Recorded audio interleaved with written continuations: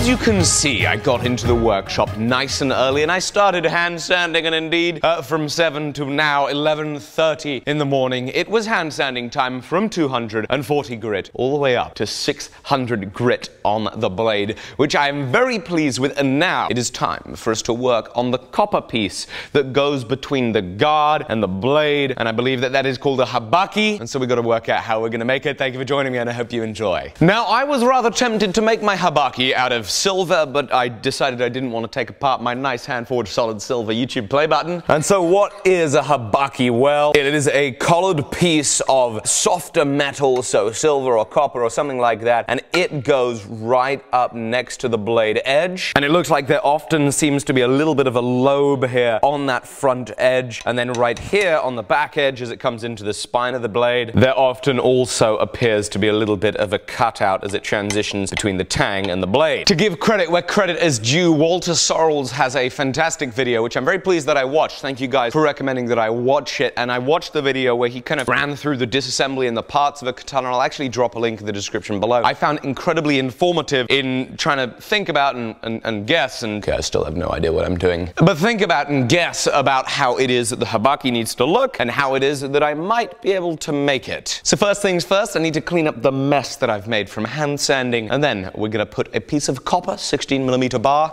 in the forge.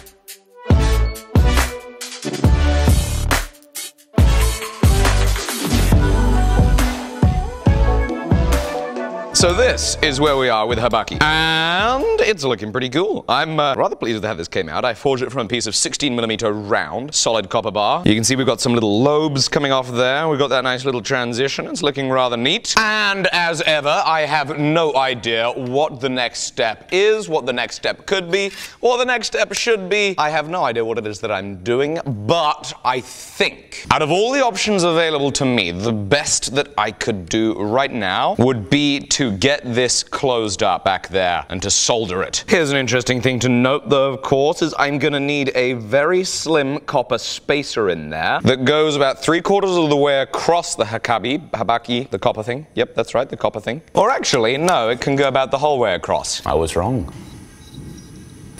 And so I'll anneal this piece, and I'm gonna chisel it, thin it down a little bit, check it for thickness, break it off. We'll see if it fits, and I can see it needs to come down a smidge even. Okay, that's about where I need it. Just give that a little scribe line so I know where it's got to be. So I want to try something different though. So before I attempt to attach that together, the spacer and attach the things together, I'm just going to try and take these two pieces. I'm going to see if it's possible to just sweat them together in the forge. So we're going to give that a go, because the worry that I have is as soon as I silver solder this, silver solder, this is the United Kingdom.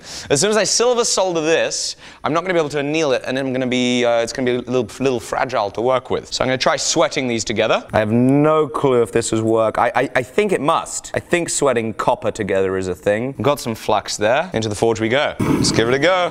So that it's orange right now. So that's going to soon be the melting temperature of copper. Let's pull it out. And it fell off. It didn't work.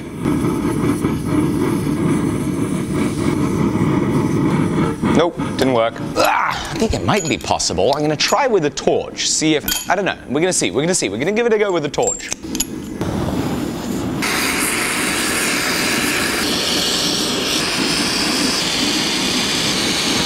I think I just did it. Ooh, hello. Oh, it's definitely attached, but it's all a little ugly in there. Hey, what's the worst that happens? We give this a go, and I waste 4 hours work? What do you think, Jamie? Good odds.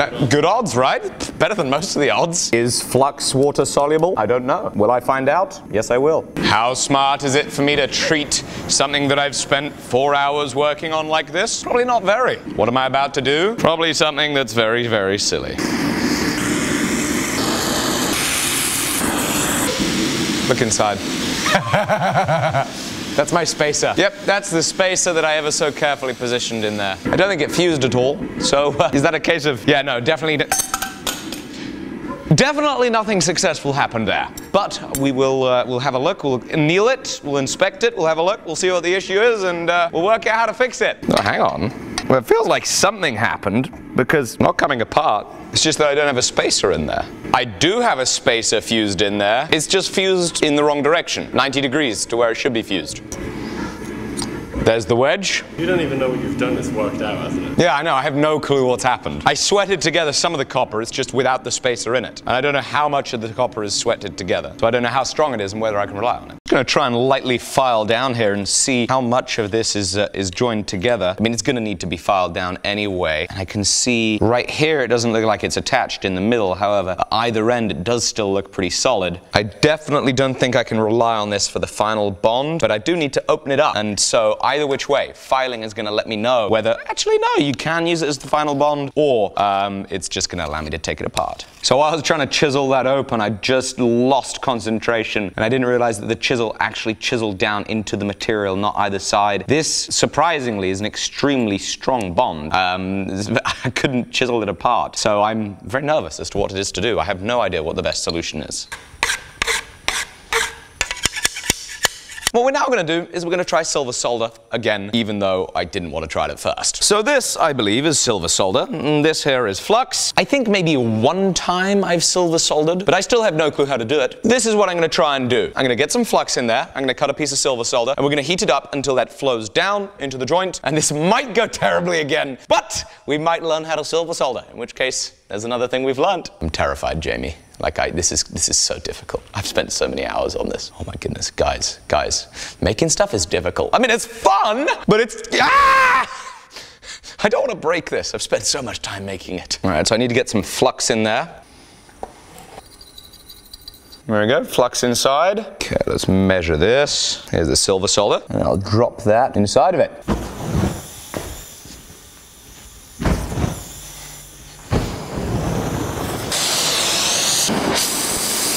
I'm going to warm up the tongs that are holding it ever so slightly so they're not too much of a heat sink. And I don't know how successful that is. We'll come back for take 2.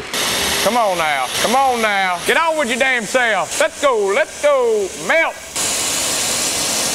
I'm sure if I knew what I was doing, I would know if this was working or not. I'm going to flip it over and try and flow some solder in from the underside. That did not work. How well is this working? Not well at all. This is absolutely and unequivocally going to fail. Take 10 trillion.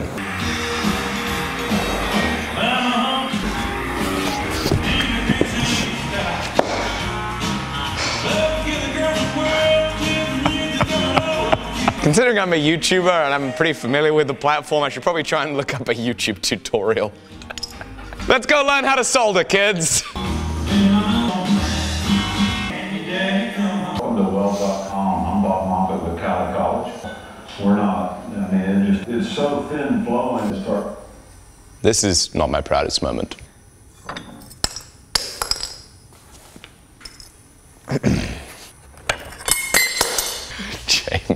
Jamie, oh, why is...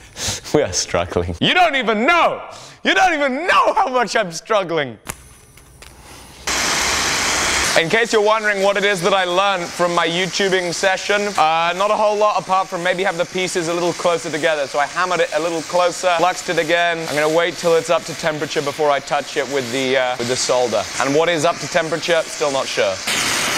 Oh yes! Yes! We're doing it! We are silver soldering! Yeah, baby! Woohoo! Woo, woo, oh! It's ugly. I don't know if it has worked, but it might have.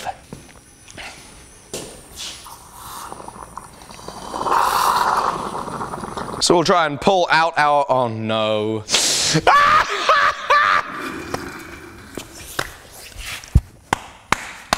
Oh my goodness!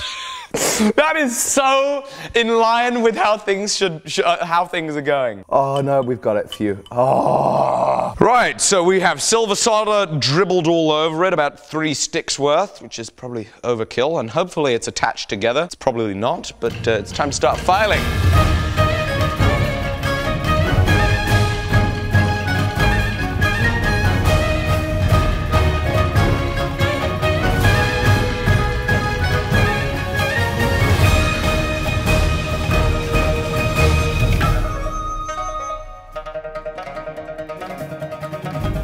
Oogly doogly, I'm gonna give it the last anneal of the day in the water. I'll drop it in my pickle. I'm gonna call it there for today. Today has been a day of lots of failure, but it has been very enjoyable. It's very enjoyable working away, trying these new processes. I'm sure lots of you guys have loads of tips, which I always really appreciate reading in the comments below. Sadly, I'm gonna be done with this thing by the time I read them, which is a problem because that's gonna be tomorrow, which is yesterday. You know, it's a complicated thing, this whole time thing. But I will see you tomorrow for you on the next episode as we continue on with the project, as I continue on taking on challenges that I have no idea how to do and start working my way through them. So make sure you hit subscribe and I will see you then.